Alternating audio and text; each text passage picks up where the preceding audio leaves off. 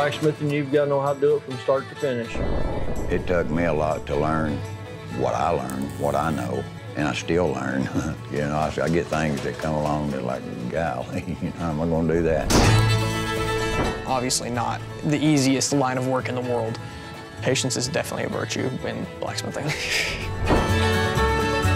have artisan blacksmiths and coppersmiths and wood carvers and finish artisans who all interpret wonderful designs that we create for people all across the country.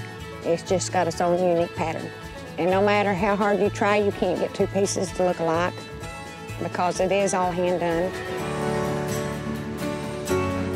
The only one I'm really interested in passing everything on to that I know is my son. Like where there's been techniques lost over the years, there's been knowledge lost, and we may never get that back. We got to teach the new guy, or this ain't going to be around much longer. People out there that would be great at it, and I don't think many people know, that this exists. But it's still, in its own right, a beautiful form of art.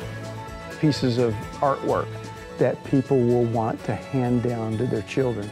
We want to design something that can be a vessel for memories forever.